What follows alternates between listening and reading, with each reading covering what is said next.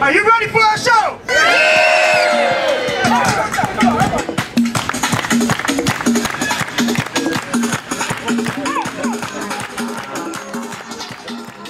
Our dream is one day being a big theater and having our own production goes on in a theater.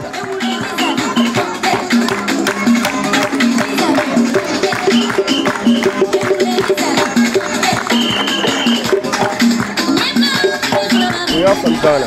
In Africa, we have a lot of acrobats that we do on the street. We do mostly big occasions and other stuff. But when we came here, we noticed that it's not everybody that can come to circus or theater to pay about 20 to 30 pounds to watch our performance. So we decided to put it on the street so that even kids from school that are having time over here around, and people that they can't go to circus or they don't have time for circus, yeah, they also can enjoy the environment that. So we forgot about circus. So now we're doing our private events and other stuff, wedding parties, carnivals and all this stuff.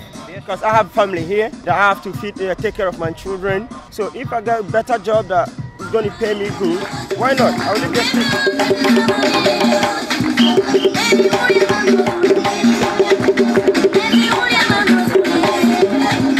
The government have changed everything, so we street artists, even we the artists, we find it difficult in this country. When we came here new, we work in a combat garden, we work in different places, we box in different places. Before we used to work with Netherlands National Circus and some circus as well. But what we noticed lately is that when we came here about 5-6 years ago on the street, we find the street is okay for us because they don't pay well, wasting all your time and all your distance there. Whilst the street is paying you good. Street, when you come on street, when you get it, you get it. If you don't get it, you go home.